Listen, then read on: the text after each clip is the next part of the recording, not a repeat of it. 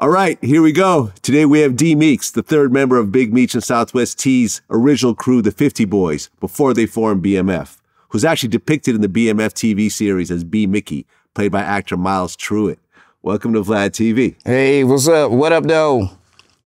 Well, we recently had your man, Edie Boyd, on the show, who's the original plug for the 50 Boys. So it's only right that we follow it up with D Meeks. All right, thanks for the love. No doubt, no doubt. Well, let's go ahead and start in the very beginning. So you grew up in Southwest Detroit. Yes, I grew up in Southwest Detroit, in the part that is known as the Hole.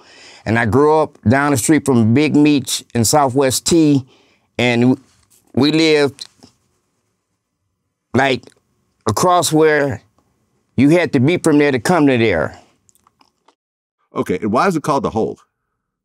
The Hole is like 9 streets, basically. It's 3 communities out there. It's Rouge, down Ecorse, and Southwest Detroit. But it's over there, it's like 9 streets. So we like a different type of breed over there. And our side is like mostly families in over there. So it's a little different. Okay, and you yourself grew up in a 2-family household? Yes. Okay, so were you guys relatively stable, or was your parents struggling? All my family worked. My mother, my father, and I had 5 uncles and 4 aunties. So yeah, my family had a little bit of money. My grandfather, I saved my grandfather, my grandmother, and my grandfather worked at Firestone at the time. So all of them was pretty stable. Okay, so you have the stable family. Yes. But outside your home, what was Detroit like in the 70s and 80s? Detroit, so it depends on what part you went to. You had your good parts of Detroit, you had your bad parts of Detroit. You had some places in Detroit that had like model homes, model families, model citizens. Then you had some parts you go over there and you had your street people, your grime, and the people who meant you no good. Okay, and of course Detroit is really known for the car industry. Yes. And at one point, the car industry started to move out of Detroit, which really caused a massive effect to the economy. Yes. Okay, did you see Detroit start to go downhill after that happened? Well, Detroit started going downhill, when the car industry started leaving. But it was kind of like going downhill before then because we had started like losing a lot of jobs and stuff out there. Like basically the big 3, if you got hired at the big 3 back then, you were stable. Anything else besides construction or anything, you weren't sure. Okay, and I mean originally, in Detroit, before crack hit, heroin was the drug of choice. Yes. Okay. And how bad was, the heroin epidemic in Detroit, when you were still a kid?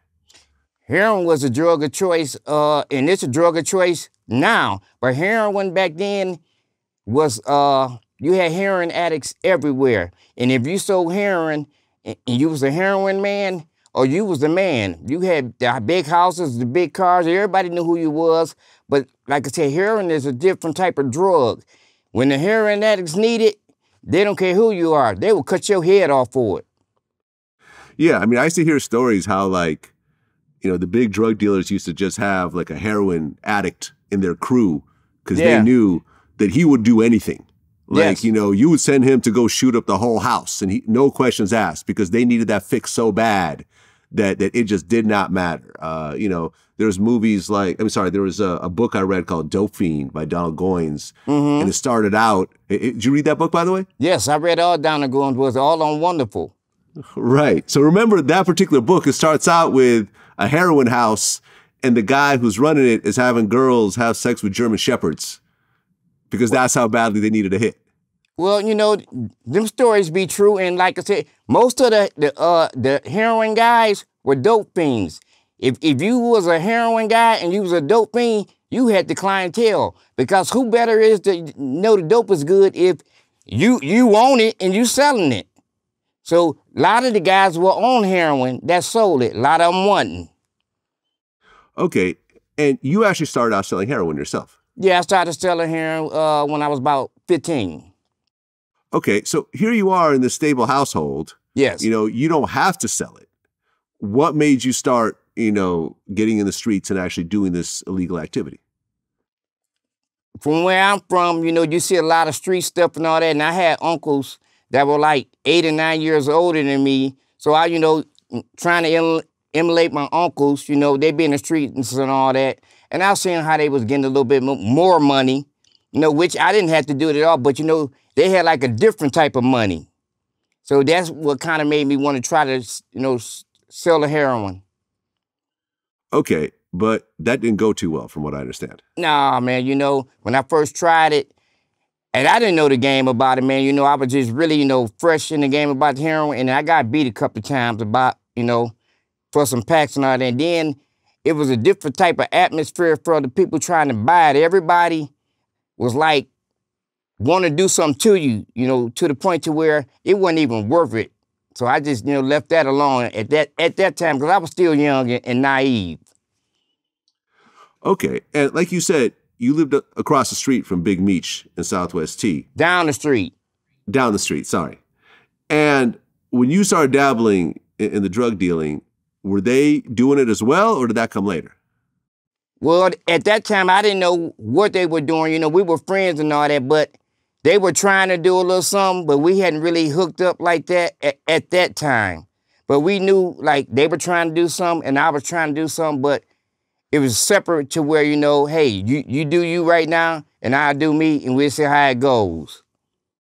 Okay, and then in the mid-'80s, crack hit Detroit. Yes. Do you remember what changed when that started happening? Well, crack in our neighborhood came out in '79 because we had some guys that went to the Army, and what people don't really know is, like, if you was based in the Army in California already had crack cocaine, but it was called freebasing back then. So they just brought it back then. So I had seen them. They used to sell freebase pipes at our record stores in the '80s. So before crack really hit, it had already hit. Okay, and at one point you went from heroin to crack. Yes. What changed once you started selling crack instead of heroin? Well, the crack cocaine era is different because when the crack came out, people needed that crack real bad, but there was a different type of people that wanted it because you had people like working at the big three. You had the construction workers, you had teachers, you had doctors, but it was a good sale without all the risks at the time. Right. I mean, from what I understand, it took a while to really build up a serious crack addiction to the point where you're just living in the street. Like, a lot of people were like functional crack addicts, keeping their keeping their jobs, keeping their family together, and then just kind of partying on the weekends, but then going back to work. Yeah. It wasn't until years later that you really started to see the effects of it. Yes. Okay. So with the crack, it was easier and the money started coming faster? Yeah, the money came in much faster. When you had the crack cocaine and all that, the crack is a different type of high from heroin, from what I have been told. So you really need that, I guess that blast they supposed to be getting. So once they get that blast, and the blast only lasts maybe about 10 minutes. So they be back just like that. Okay. I mean, with that, before you guys became the 50 Boys, were you having any drama with people trying to rob you or kill you or whatever else? No, I didn't really start selling crack cocaine till I got with the Meechers now. Okay. Okay, got it. Okay, so then in 1985, one of the big, drug dealers in the area, Edie Boyd, was introduced to Big Meech through his nephew, Kilo. Yes. So tell me about how that meeting went from what you were told. From what I was told, Demetrius had a girlfriend in E-Course, and he used to walk past Edric and Kilo's house, and I guess somehow they had got cool, and somehow they was talking, and I guess Kilo put the word in about his uncle, and they set up some type of meeting. Okay. And from what Edie Boyd told me, he liked what Meech was talking about. He'd already seen him around the neighborhood. So he said, okay, cool. I'm going to start supplying you. And that's when Meech actually brought you and Southwest T into the fold as well. Yes. Okay. And at that point, that's when you guys became the 50 Boys? Yeah, we came to the 50 Boys then because Edric had a special brand of rocks what he was trying. Edric is good for like you know, a promotion gimmicks, you know, if somebody's doing this, we're going to go left. So Edric said, well, how could we, you know, because we're a new crew. So we got to have some type of way to make everybody know that we're coming with something special. So everybody was selling like dimes and 20s and all that. He said, let's do 50s. Then we was the 50 boys. Okay. And I guess one of the terms was boulder on your shoulder? Boulder on the shoulder, always, man, you know. Boulder on the shoulder, get you paid. Then if you say boulder on the shoulder, they know you got some good shit. Okay. So by basically branding, you know, yourself as the 50 boys and saying, okay, you got to have, you can only buy $50 worth. You can't come in for 10, 20, 5, whatever. I guess it really kind of caused a stir and people started coming from all over to try to cop 50s. Yeah, we had, you know, we lived in like 3 cities if you can consider downriver, which is Rouge, Ecorse, and Southwest Detroit. But we had people coming from Ypsi, Brownstown, Ohio, Lansing, Flint, because the quality of our dope was so good. We were getting real dope like Colombian Flakes. I don't know if you know what that is. That's the best that you could ever get at that time on the market. And we was the only ones who had it.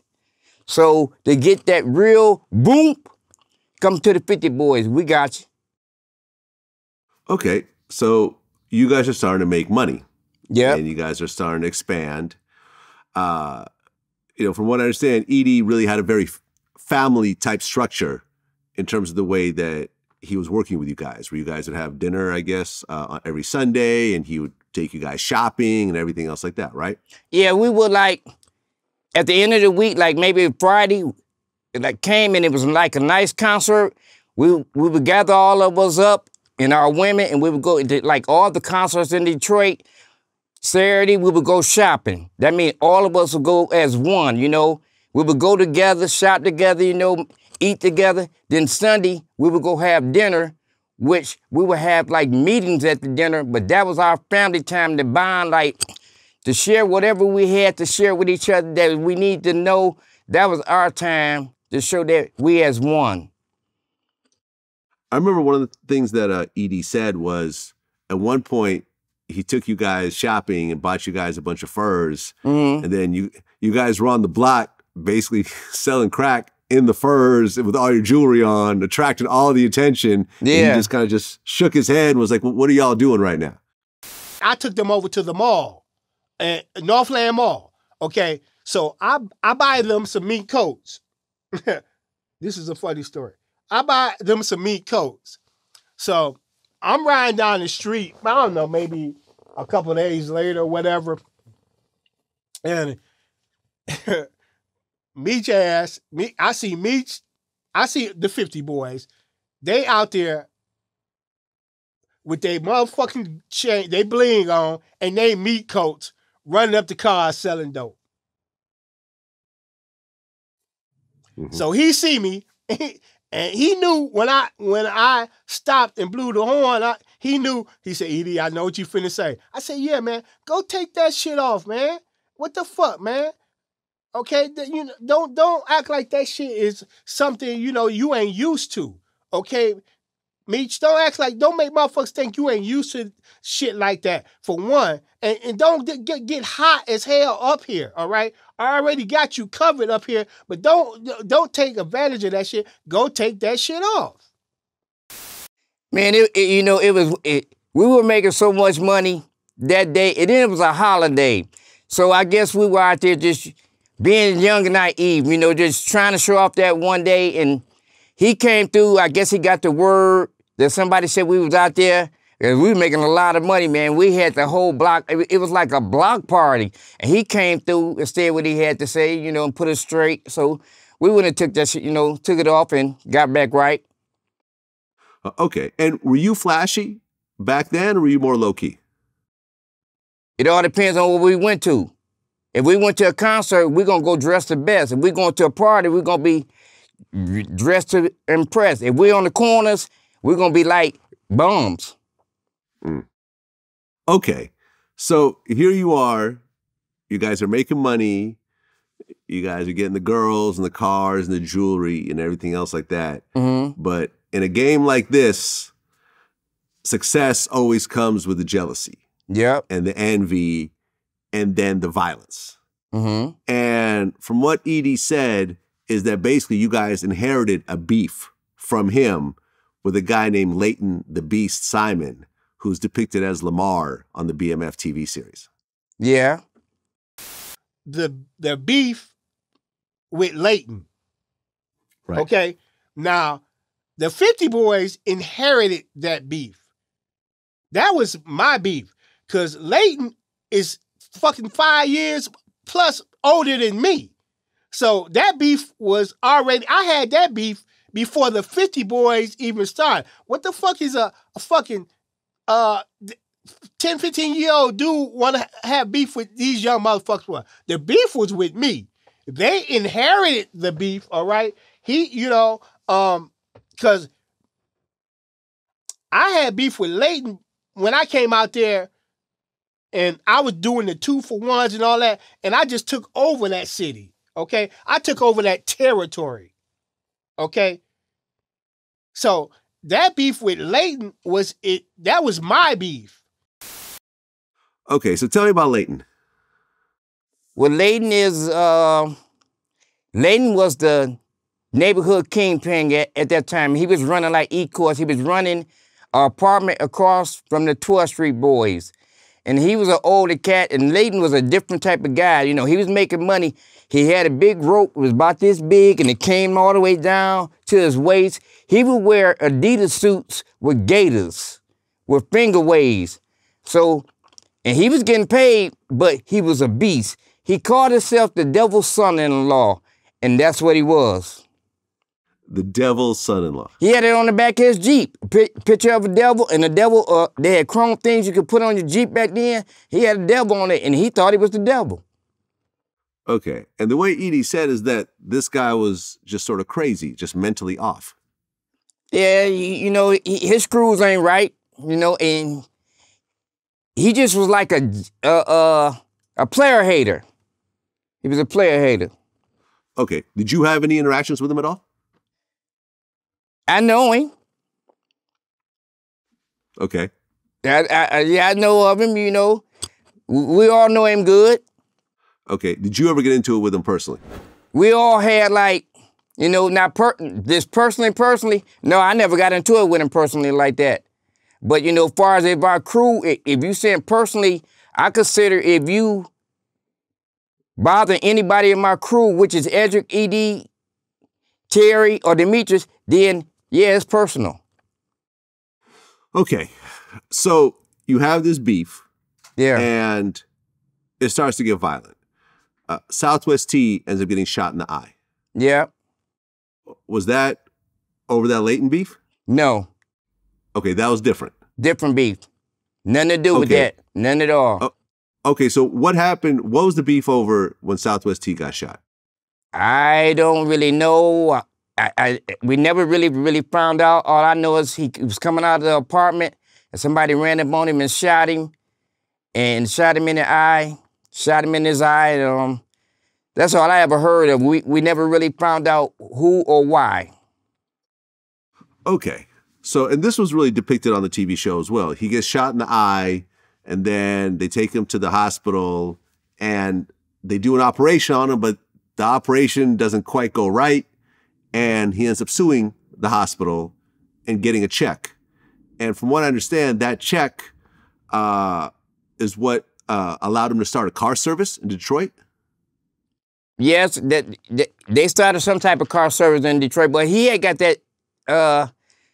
Some parts of that show are a little. They tell it before it really happened. Like it happened before some parts, and certain parts happened after certain parts. So they end up getting the car come, but I think that was a little later. I couldn't really tell you. Okay, got it. All right, and then Big Meech gets shot in Detroit for the first time. Yeah, that was down the line. Okay, what was that first shooting about? Leighton, I don't. It could have been anything. I'm not really sure. It could have been anything. You got to remember, Jealousy bring envy. So it could be about a woman, it could be about a car, it could be about, you know, anything. When you start making money like that, you know, you could have a friend, and your friend could be your friend all your life. But once you start making money like that, he ain't your friend no more. So you never know what people coming with beef. You see people right now beefing, and you don't know why. Well, there was a second time that Big Meech got shot. And Edie actually went into this situation a bit. I guess they were at a diner and they just had all their jewelry on and everything else like that. And there was a group of dudes that basically were like, we're going to rob them. Yeah, this was at Stanley Restaurant. It was a group of dudes. And it wasn't Demetrius that got shot. It was Terry. Terry got shot. Terry got shot. Terry got shot. He fell in my arms and I caught him. He got shot four times. I thought he was dead, but the situation was we had went down to a restaurant, which at the time was it was like a baller restaurant, but it was like a Benihana's back in the day, but it was called Stanley's. And we were going there, you know, like this was Sunday, and we just happened to go in there, and it was like two guys in there. We wasn't really paying attention, and we was on our way out, and we all had on like maybe $15,000 worth of jewelry or more. And we had, you know, some dollars with us, and we ended up getting ready to leave out, and the two guys ran out, and I was still in the door. So I had seen them coming, and we had essentially some help in the car, but we could never make it there. So they ran out. I was standing in the door. People was finna call the police. My niece was with us. The guy put a gun to my niece's head and said, if you don't give us what you got or give us the money, we're gonna blow this little head off right now. That's my niece. We can get some more money. I can't get another niece. What was your niece doing when she had a gun to her head? Panicking. Yeah. I mean, you know, and then she was only like 4 years old. But then if a guy put a gun to your niece head and she's 4, he's serious. So yeah, you know, and I guess caught us lacking a little bit. Okay, so he didn't shoot your niece, but he ended up shooting Terry 4 times? He shot Terry 4 times. Because when we was out there, I told you I was still in the door. So he said, if you don't bring your butt back out here, you know, we're going to knock it off. So I came back out there and we was standing. So he was trying to take our jewelry off. They were trying to, like, you know, snatch our jewelry off and all that. And they couldn't get the jewelry off because we had, like, safety locks back then. You know, back then you could pay some extra money and get safety locks. So we always had, you know, we got the best jewelry, we're going to try to spin it. So he was just trying to snatch stuff off. So they couldn't really get none of that off, and they got a couple of dollars, so they start running. But before they start running, he turned around and just shot. I don't know, it was supposed to be like a warning shot, which it couldn't be. A warning shot is one shot. And he ended up hitting Terry. And he shot Terry 4 times. And Terry fell into my arms. I caught him. And the people called the ambulance, and we took him to the ambulance, and the ambulance took him to the hospital, and they saved his life. Okay. Was that the first time you saw a shooting in front of you? No. Where I grew up at, the first time I ever seen a shooting in Detroit, I was 6. And then 7, you know. By the time I was 12, I had seen so many people get shot that I was immune to it. Okay. But was it ever one of your people when you're in the situation and so forth before this? No. Okay. Okay. So things are basically heating up with this beef. And in 1988, Edie Boy's mother-in-law's house gets shot up by Leighton. My wife called me, and she was driving one of my cars that was known, and it started like 4 blocks down. And she called me and she said, babe, somebody behind me, and they just behind me, and then they just bumped into the car and started pushing the car. I said, where the fuck you at? Okay, so I'm sending people to, you know, that direction where she at. So she leaves. I said, leave where you at. Go home. Go to your mama's house. So when she got to her mama's house, I guess as soon as she got out the car, my wife had to actually run into the fucking house because Layton was shooting at the house. My wife got in the house. He shot at the house. Bam, and he left. Okay, that's how that's the situation. How that went down. Okay, that was another part of, you know, my wife was like fed up with the, you know, that type of life. You know, she feared for my daughter's life.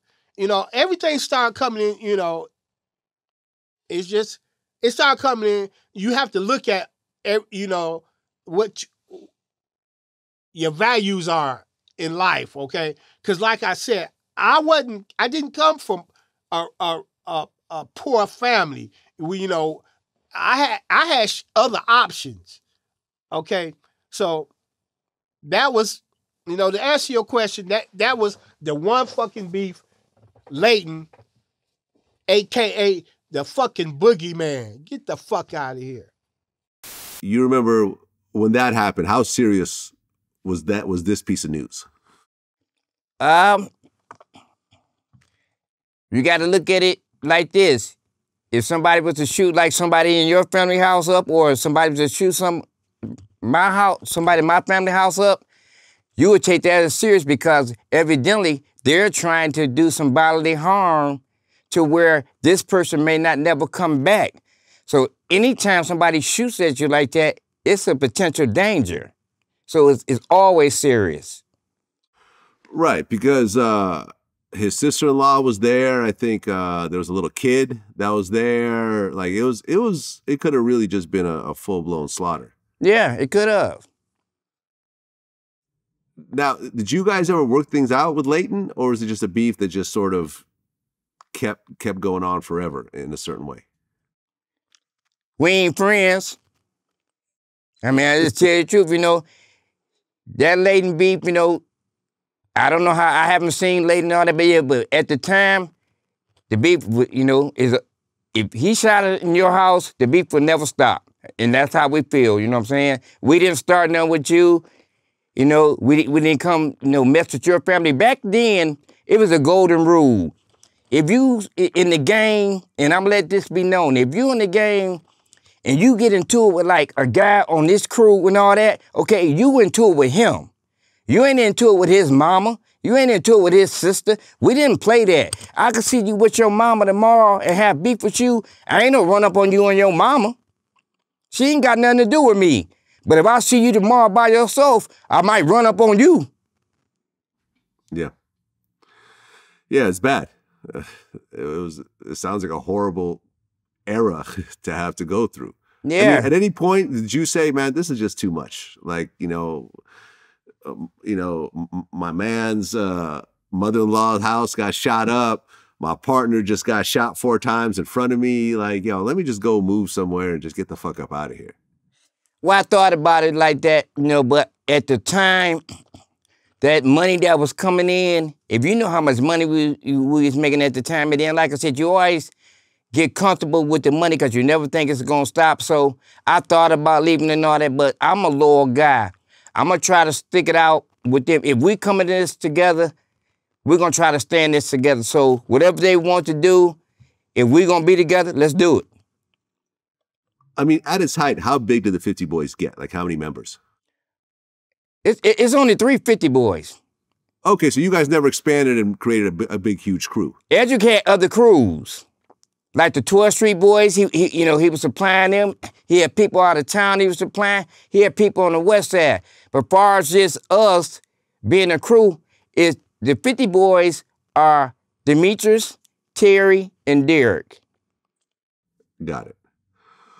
Well, at one point, you guys approach ED and say that you want to part ways. Because you guys got your own plug at that time? Well, that was Demetrius and Terry, that was on them at the time. You know, they were really, you know, talking with that. I was just, at the time, I'm a silent person. I'm just going to see how I play out. So when they was doing that, I was just, you know, taking our time to see what everybody's going to do. Okay. And I spoke to ED about this. He said when they showed up and said that they want to go, he said, cool, no problem. You know, because in his eyes, he felt like everyone that he was working with were bosses. Yes. You know, in the same way that he considered himself a boss, and he was under someone at one point. He went off on his own. So he was like, hey, listen, these guys want to go off on their own. Cool, no problem. There's no static. There's no friction. There's no like, y'all owe me. Nothing else like that. It seemed like it was just an amicable situation. Okay, I'm going to tell you something like this. When we came into the game, we had the mindset that if we're going to be as one, we're going to be as one. If we have a problem with each other, to this day, it's always one phone call away. We're going to be that type of crew that if somebody wants to leave or go and all that, we ain't gonna try to do nothing to you and all that. Go on do that. You know, maybe you might even go higher. You might have to come back. We might need you again. But if you want to go off and do this, go ahead. You got our blessing. It ain't gonna be like, oh, you can't do this. You can't get out the game. You can't leave us. No, we ain't never like that. We're always gonna be friends like that, you know? We loyal to each other. So if you want to go, here my blessing, bro. Do you. And do it well. Well, after they decided to leave E.D. Boyd, Big Meech decides to move to Atlanta. And this was like 1989? Yes. Okay. Now, you and Meech were, grew up, this is one of your best friends. You have a lot of history together. When he told you that I'm leaving to Atlanta, number one, was there a reason? Was it over the beef with Leighton, or was it just something else?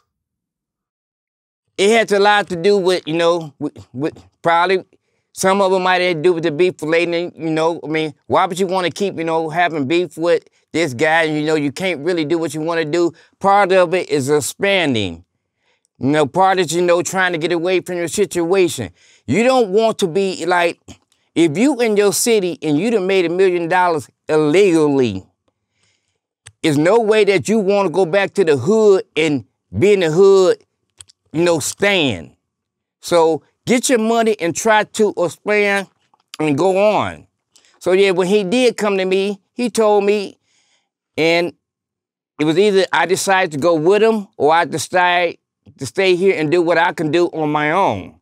So I decided to stay here. Okay, and Southwest T stayed in Detroit as well. He went to Atlanta too for a while. Ah, okay. Yes. Okay, so they both leave and you stay. Yes. And you continue to keep doing the same thing? Yes. I went and got my own. I had a plug. I met a plug. And he put me down. And I went and got my own crew. And I sold drugs maybe like for the next 8 years. And I became a hood legend. And I made about 1.2 million on a bike. Okay. And while you're going through that, the cops are aware of who you are and so forth. So at what point do you start getting investigated and busted and so forth? I got busted. River Rouge police ran up on me one time and they planted some drugs on me and they took me to jail. And when I went to jail and all that, see, I always kept money for a lawyer, so I had a good lawyer. So I called my lawyer. My lawyer came and got me out, which he was a real powerful lawyer. But by then, we was already on the radar. So by us being in 3 different cities, selling drugs, Rouge, East Coast, and Southwest Detroit, you had 3 police units in each one, 3 different cities of polices that would ride with each other. So they had put the word about us out. People be talking, Okay. And do you actually start getting arrested and charged? I got arrested 4 times for 4 cases. Okay. And how did those 4 cases work out? I beat every case I had. Really? Yeah. I had a bad ass. I'm gonna tell you something like this. This is about me. If I make $500, I'm gonna put $100 up for a lawyer, because you never know, when you might need this lawyer. So if I ever, because you might get busted, you might get killed, you might need some money for a funeral, you never know what you're gonna do. So you always have you a bucket for the rainy day. So when they would try to charge me, my lawyer would eat them up. So I beat 4 cases. Okay, but you did do some prison time at some point, right? Yes, I did. I went to prison in '92. Okay, what was that for? Shooting an occupied thriller, and it was broke down. Okay, can you talk about what that situation was about? They said that I had maybe tried to holler at somebody in the wrong way to where they could charge me. And they ended up charging me, but they had wanted me so bad by me losing the 4 cases that they just convicted me off. They convicted me off hearsay, but just 2 witnesses, to where I got convicted of shooting in the occupied dwelling, which is like shooting in a building or something like that, but it was a different charge, but my lawyer got it broke down. The first charge carried about 25 years. The second charge carried about 4 to 20, which I ended up getting convicted to 4 to 20. I signed an appeal, went back on the appeal. The witnesses never showed up again, and I had to let me go. So how much time did you serve altogether? 2 years and 9 months. Okay, that was the only prison time you ever served? Only time I ever been in prison. Okay, so let's rewind for a second. Before Meech went to Atlanta, was the BMF name ever mentioned? Yes, before they left, he was kind of plotting the name. You know, they was like trying to see what the name was going to be.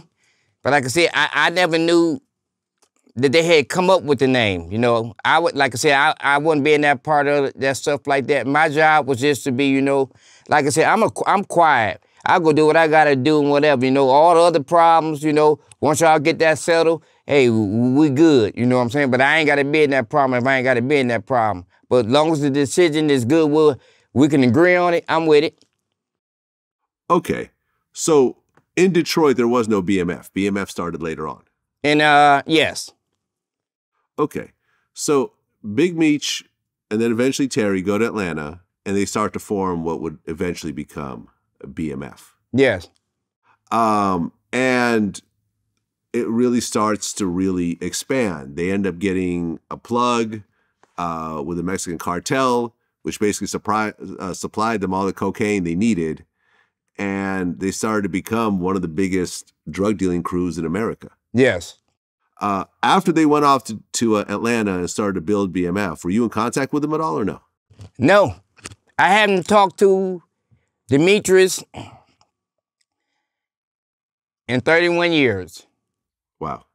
But I have texted him and all that. But before I went to prison, I had I was out on bond, and Demetrius threw me a party before I went to prison. That was the last time I seen him. I went to a club called UBQ's, and I didn't even know, he had just started BMF, because they kept on saying it was this guy upstairs that was just doing it up.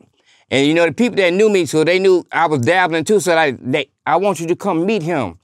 And I ended up going upstairs, and they ended up being him, Demetrius. So he said, I heard that you about to go to prison, which I don't know how he heard, and he threw me a party. And I looked up, and I had 13 bottles of Dom Perignon coming in, floating. And he gave me a hug, and then gave me a couple of dollars, and that was the last time I ever seen him. But I just want to say I love him and free my brother, Big Meech. Okay, now what about Terry? Were you in contact with him still or no? I seen Terry about 6 months ago. Okay, but during that time when they went to Atlanta. I hadn't seen Terry in 31 years. Okay, so you never wanted to go relocate to Atlanta and join up to what they were doing. You were just doing your own thing. After I came home from prison, I was straddling with the life of selling the crack and the cocaine and all that, and I had seen what he had did. I went to prison in '92, and 3 weeks later, 6 guys that I had been dabbling with, hustling with, were dead. In 3 weeks, from people that had killed them. So my mind was, am I gonna come back out and live this life and take a chance now? I done been to jail. The next thing is gonna be death. Or do I try to start my life over and be happy and be content? And I chose the latter. Well, while you're attempting to transition your life to a legitimate, income, Meech and Terry are going the exact opposite direction, and they're just getting bigger and bigger.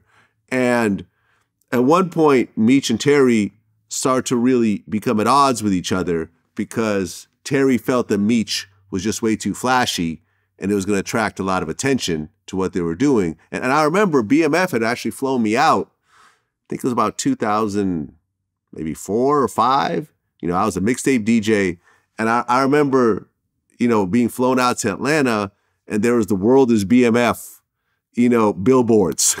Yeah. On the side of the freeway. I meet these dudes, and they roll up in like $2 million worth of cars, wearing $5 million worth of jewelry, and they're giving Cristal bottles to everyone, like it's a flyer. Yeah. You know what I'm saying? And I'm looking around going like, this is crazy right now. Like it's clear what's happening. Like me being a complete outsider, they're like, oh, these guys are, have a record label, but it's like, okay, there's no artists that are successful on this label. Yeah. Blue Da Vinci is still a new artist. He's not selling records.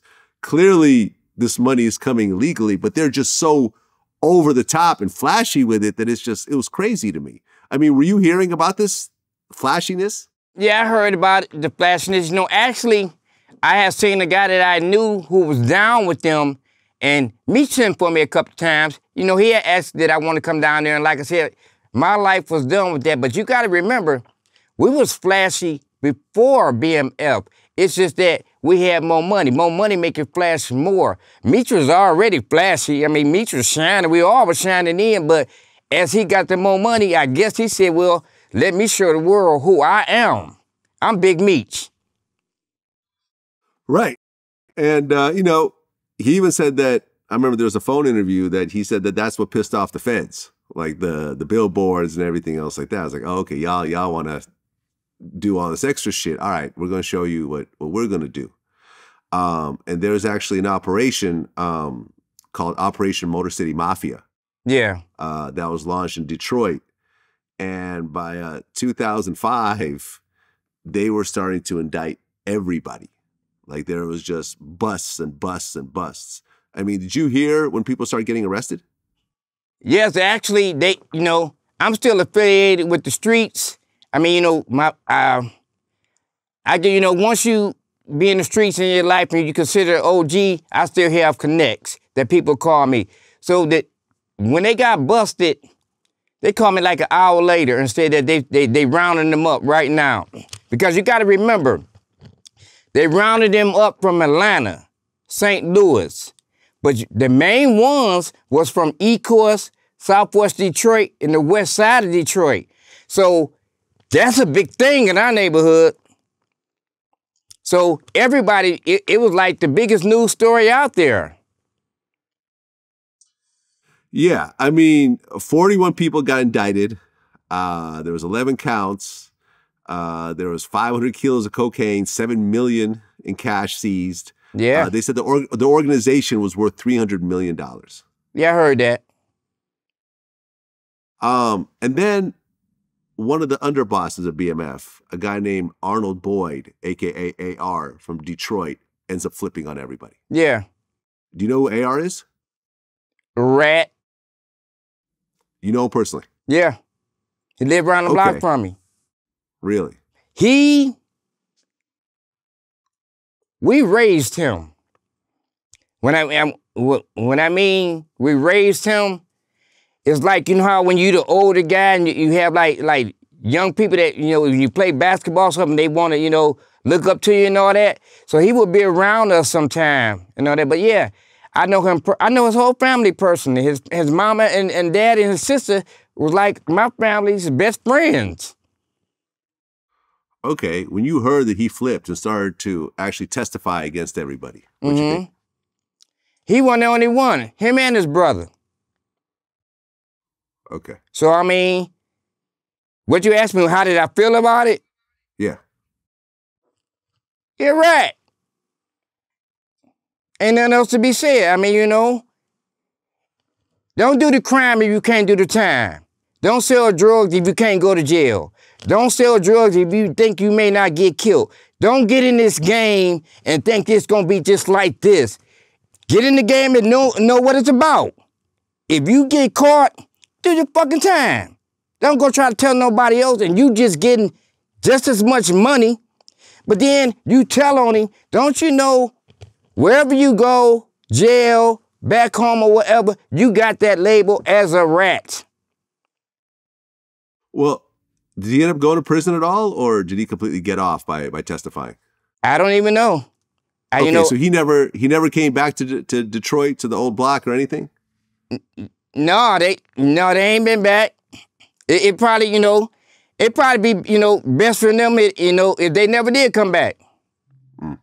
Because like I said, people in certain places in the neighborhood take that to the extreme. So, if you want to tell, go somewhere else and live. Well, as this case is building up in 2006, the CFO of BMF, the guy who did all the financials, he ends up flipping as well. Yeah. And gives the DEA and IRS all the BMF's books and financial records. Did you know Doc Marshall at all? Doc Marshall. I think I knew him, but I can't remember right now. I didn't know him personally. Okay. And then more people start getting busted. J-Bo gets busted. Wayne Joyner, a.k.a. the Waniac, gets busted, and so forth. And, essentially it gets down to the point where Big Meech and Southwest T are getting ready to go to trial. They put them in the same room together. They start to scream at each other and argue, but eventually they all agree to all plead guilty, to both of them pleading guilty, which they do. And then on September 12th, 2008, the judge sentenced Big Meech and Southwest T to 30 years in prison. Yeah, I was actually, when they were supposed to have been going at it like that, I actually went down to the courthouse that day because I was going to represent them and all that, but I ended up had to leave before all that happened. But I heard that it happened, and yeah, they got the 30 years, which was going against the RICO law. It's a blessing and a curse because the RICO law is life, but then they got 30 years, so you basically still then lost your life. So it was a sad day to me. Yeah, 30 years. These guys were, I think, in their 30s at the time. Yeah, yes. Yeah. And I guess the reason why Meech took that plea deal was that there was actually a chance of him getting out early if he took that 30 years. If he went to trial and he blew it, then he would get a life sentence with no possibility of ever getting out. Mm-hmm. Well, I don't know nothing about that. All I know is they had got 30 years. From my understanding, they had to do 28 of that before they got out. Well, in 2016, there was a guy affiliated with BMF named Ricky McFarlane, a.k.a. Slick.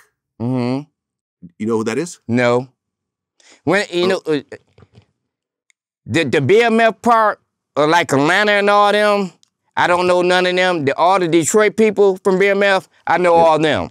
Well, this is a Detroit guy. Okay, Ricky McFarlane. Ricky McFarlane, yeah. He was actually convicted in the Motor City Mafia case. And I guess once he gets out, him and an NFL guy named Robert Eddins end up getting killed in a drug deal. Okay, I know what you're talking about, yeah. Oh, yeah, that was the drug deal going bad. Right. Yeah, they was in the basement, the NFL guy, they was trying to do a drug deal, and the guys came from out of town and killed them, left them in the basement. They caught them guys. Okay, so you knew these guys? Yeah, I knew him now. I had to remember, I had to think about when you said that. Not, yeah, I remember it now. Okay, and eventually the Detroit guys, that were indicted and convicted during that whole BMF era, they started to come out and get back into Detroit and so forth. Once these guys started getting back in the system, how was it for them?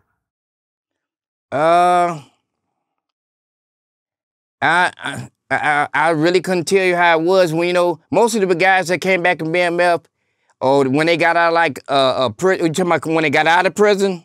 Right. Most of them, like I said, they were like party promoters and promoting stuff, you know, and they all came back to society from what I seen. They all were doing pretty good to me.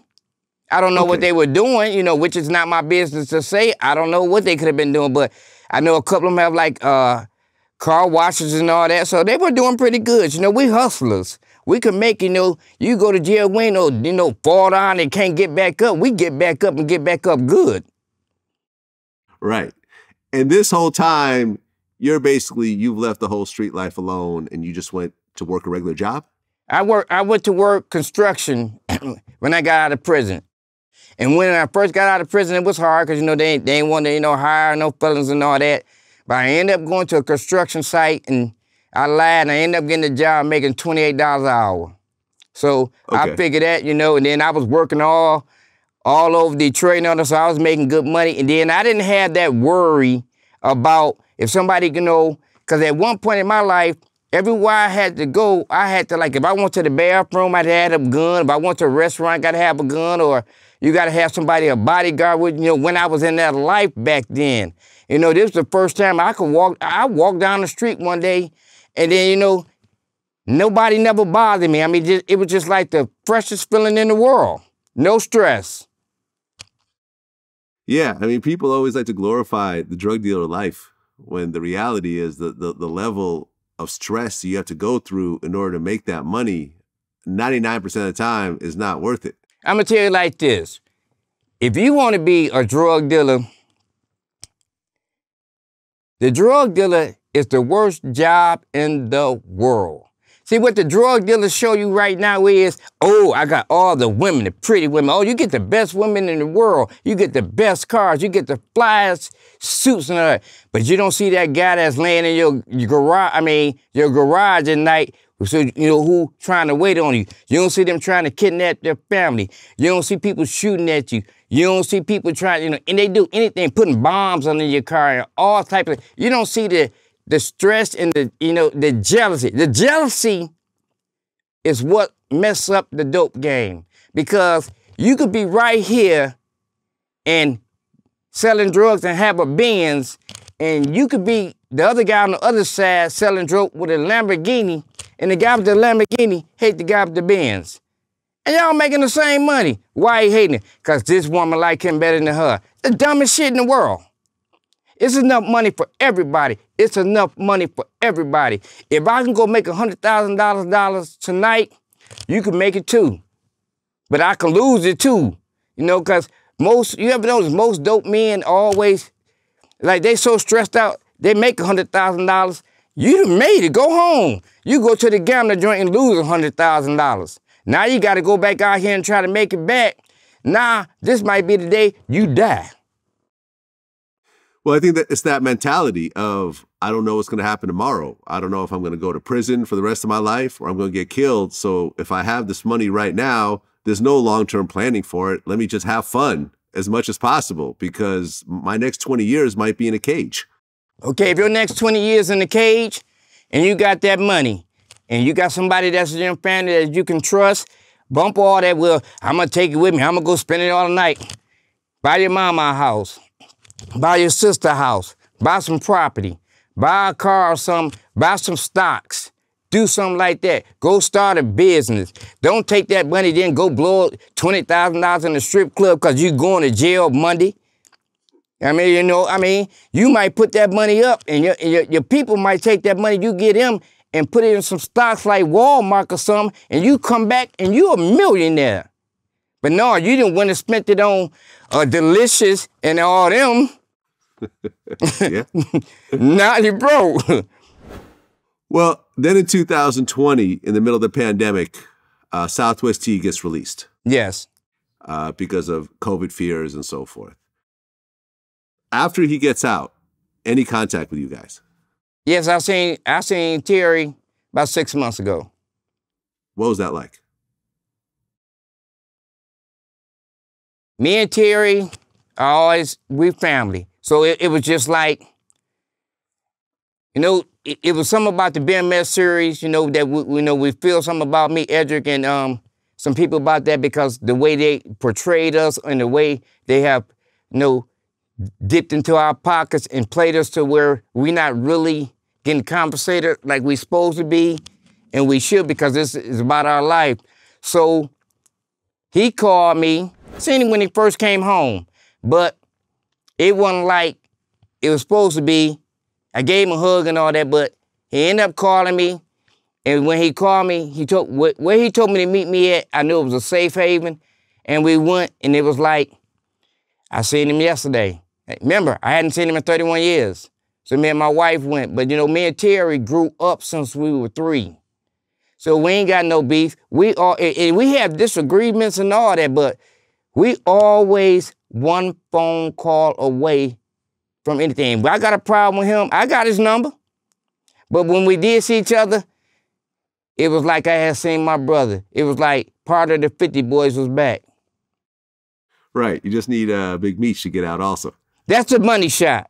That's what I'm waiting on. If Meech get out right now, and me, Meech, Edric, and Southwest T take a picture right now, that's going to be the money shot. That's what I'm waiting on. That is my goal, to have that done, and I'm going to get it done. Well, then in 2021, last year, the BMF TV series comes out. And like I said in the beginning of the interview, your character is called B-Mickie and is played by an actor named Miles Truitt. Yes. Did you know that you were going to be depicted in the show? I didn't know nothing about the show. Really? Yeah. Okay. So when you watched the first episode, you were as surprised as everyone else? No, I heard they was making a show on us. And I figured that, you know, that if, you know, they're going to make a show on us, that we always about to get paid, you know. Hey, this is my life and all that. And 50 Cent came out to my neighborhood, and I hadn't got no calls or none from nobody. And he came out to my neighborhood, and like I said, I'm kind of like a little legendary out there. And I got about 25 calls, and they said, well, they out here filming y'all life story. And I was like, yeah. And I called somebody, and they were like, yeah, y'all got a story coming on Stars. I didn't know nothing about it. Right, because they changed your name. You know, you're not D Meeks on the show, you're B-Mickie. Yeah, but that's D Meeks. He playing me. It's me. Exactly, exactly. But that's how they get around paying you, by just changing the name. Yeah. Okay, I mean, do you feel some type of way about that? Yeah, I feel a whole type of ways about it, but, you know, I'm trying to wait and see, you know, in case I had to get, like, some representation and all that. You know, my thing is, it's enough money for everybody. If you're going to tell a story, and then it's the #1 show on Stars, why not just pay me, Edric and Kato? You're using our image. Everybody, if you go in the neighborhood right now and say, you can walk there right now and go and say, who is the 50 Boys? They're going to name them. Go on E-Course, go on Rouge. So I don't care if you say this B-Mickie is D Meeks. You know, some of the stuff might be changed a little bit and all that, but you selling the show off my life. I'm selling you. I'm getting you rich. I feel a whole, I don't want to say what I want to say there, but it's fucked up. Right, because the Kato character on the show is actually based on someone named Lady? No. Kato is Sabrina. Okay, and Sabrina's who? Sabrina is, she's a 50 girl. She's Kato. Okay. And were you guys in a relationship? No. Okay. And you never killed her, I assume. Kato is alive and kicking, man. Okay. I mean, when you actually got to see the show, you watched the whole first season? Yeah. What did you think?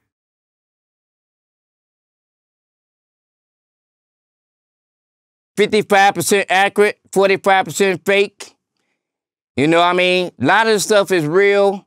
You know, and a lot of stuff they do to make it seem like, you know, bam, bam, bam, this is what it is. But, you know, we were in the streets real deep, but we not gonna tell you everything what we did in the streets. We don't know you. You know, you trying to make money. It's stuff that we did, people, we'll take to our grave. You know what I'm saying? You don't just come out and say, well, hey, because somebody want to do a story on my life. Well, let me tell you everything I did in the dope game. You know, I did this, I did this. You know, you got this to where you depicted me as whatever. But then you're not paying me, you know? But I'm selling the show. I'm one of the big topics on there. If you ask, most of the time, you watched the first season, what was your question? What did B-Mickie do this week? Yeah, I mean, he's a great character. Okay, but every week, what did you say? What did B-Mickie do? Is B-Mickie gonna do this? Or, you know, is Big Meech and him cool? Did him and Terry get into it? Or, you know, we are all the best of friends. You know, we just ain't take no shit from y'all.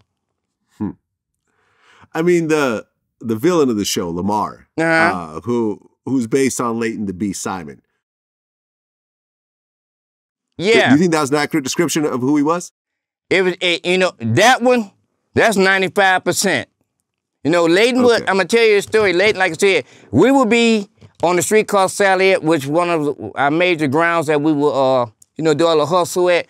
And he would come through E-Course in his Jeep, him and his boy, and he would have that Adidas suit on. Every other day, he have a different one with the Gators on. And he had a Jeep with some sounds in it. And you could hear him coming down the road playing You Can't Stop the Rain for about 9 blocks, right? And he would come up to us and stop right in front of us and just look at us, you know, for about 5 minutes. And we'd just be sitting there looking at him, you know. And then, you know, he would just sit there for a minute, you know, like he wanted a problem or something and all that, but he didn't want to set it off or nothing like that, you know, because like I said, the rain would have never stopped pouring.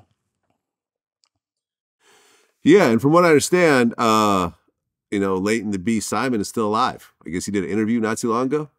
I don't know. I don't, like I said, I don't know nothing about Leighton. I don't even deal with Leighton, you know. Leighton is, you know, if he is alive, God bless him, you know, which would be a good thing because, you know, that means, you ever notice,